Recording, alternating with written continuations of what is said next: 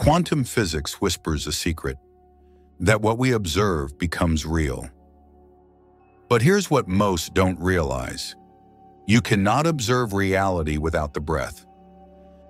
Every conscious inhale sharpens your awareness. Every exhale releases the illusion. Through breath, you shift from being the character in the story to the author holding the pen. Through breath, you stop reacting to life and start creating life.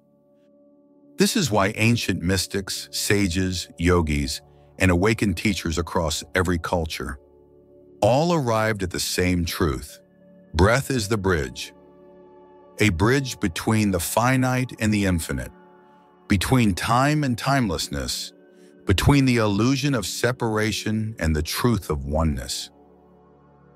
Think of it like this.